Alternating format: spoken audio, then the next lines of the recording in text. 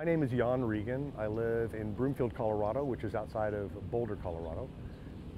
The title of the piece behind me is Shelter. As you can see, we have a young boy who is feeling pretty alone, pretty into himself, if you would. And then on top of it, you have an adult protective male figure providing, as I say, shelter.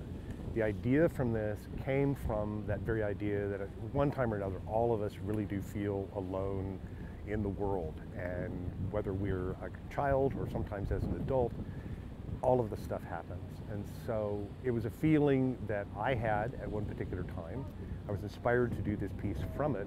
So I first imagined the child, and I hired a live model. I work with live models pretty much exclusively. And so I had the boy kind of capture that pose of being totally alone. And so for him, then I did measurements, worked with him in the studio to sculpt his particular physical form. Then I went searching for the male model, which took me an incredibly long period of time to do. And in working with a model, I'm trying to, or what actually happens in the process, it becomes a co-collaboration. And that is, I have this idea that I'm looking to express, one of protection, one of strength, one of caring.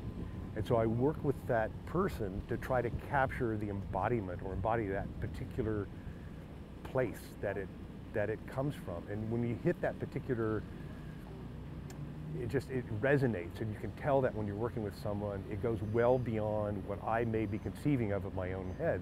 Find the pieces that resonate with you and bring them into your lives, because they inspire us. You want to have stuff around you that can say something to you, and hopefully something different every time you look at it.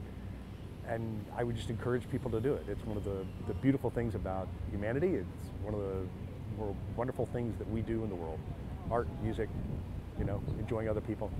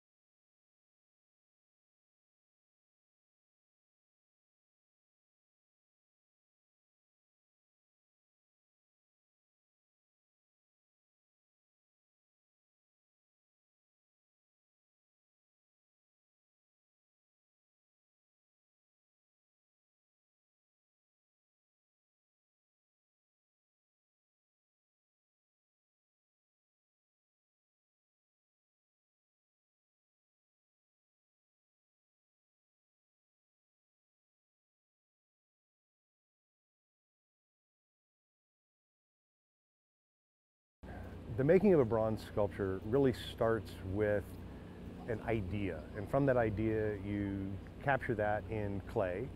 The particular form that I use is with a plastiline clay built around an armature. From there you go through a very simple 27-step process to wind up with the finished piece that you see behind you. It involves multiple artisanal trades and capacities, artistic talents from a lot of different people to make one of these things work.